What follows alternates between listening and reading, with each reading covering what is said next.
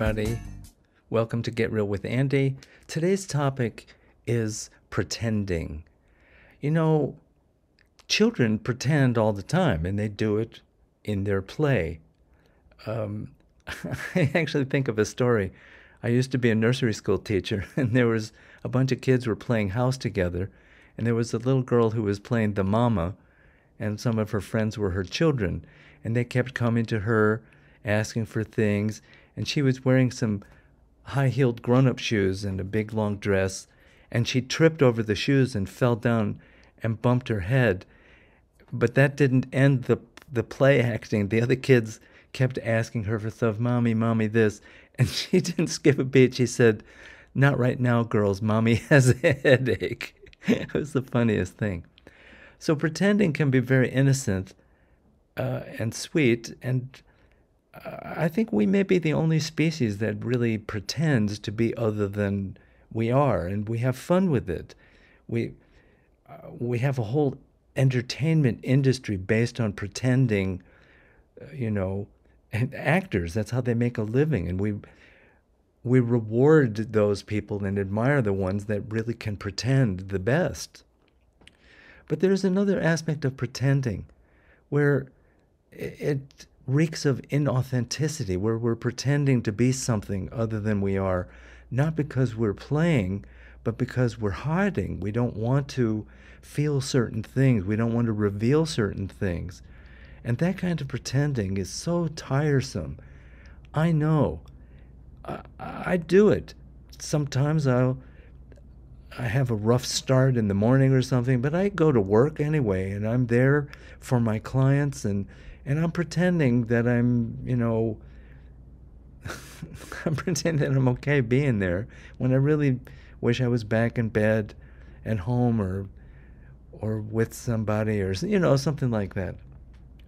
So that can be somewhat benevolent pretending. That's inauthentic. It's misrepresenting really where I am. But the deeper level of pretending that's malevolent is where we actually lose touch with our real self, and we fragment into other parts of us, and they take over these other aspects of us as if they are who we are. And when that's not the case, life becomes really tedious and difficult, and we have to keep our story straight, and it's just so hard, and I work with groups of people in the healing circle at Hippocrates Wellness, where when the defenses come down, when the protections drop, and the person becomes just more true to what they're really feeling and where they're really at, a whole other dimension of togetherness opens up, where we actually stop pretending. We stop pretending that we live forever. We stop pretending that we're all powerful. We stop pretending that we don't need love or support. And then when we get down to what's real, it's just so lovely, so vulnerable. And then when we can be real, have a foundation of real, that's when pretending can turn into the level of play. I find myself, when I'm in a great space, I am so playful, and people like that. I like it when people are playful with me. But the best playfulness happens on the foundation of being real together. Otherwise, playful is just another way to avoid. I've been with people that they make jokes all the time, and there's like, I don't know, it's just not, they haven't made effort to connect with me, and they're already being playful. It's not that real. All right, so that's my message. Pretending. I don't want to be the great pretender. Isn't that a movie or a song or something? I don't want that. I want to be real, and I want people in my life to be real with me. And that takes some effort. It takes vulnerability, it takes honesty, and it takes self-revealing. Those are the real elements of intimacy that I'm seriously interested in. And I invite you to be real with yourself. Stop pretending. That's another way to say it. Just stop pretending. Get real.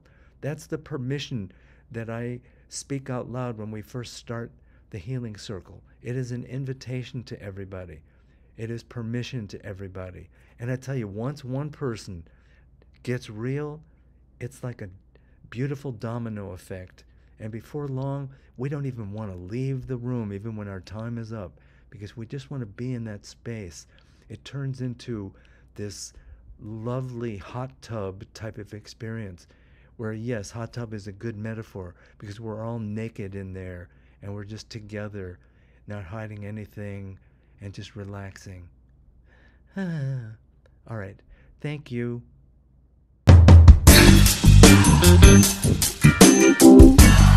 Thank you.